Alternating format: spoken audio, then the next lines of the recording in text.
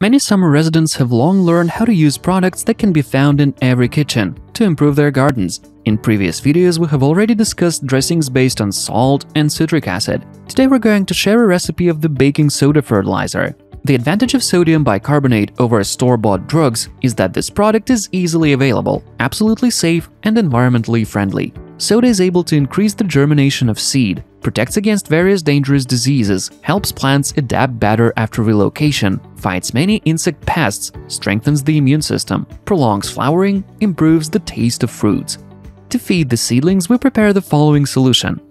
Dilute 10 grams of soda in 1 liter of water, mix well and spray the young bushes, and also water the soil around them. Carry out such processing 1 time in 7 days. To protect against powdery mildew, dissolve 2 tablespoons of soda in 2 liters of water and add 20 grams of grated laundry soap. Spray the plants a week after planting in the ground.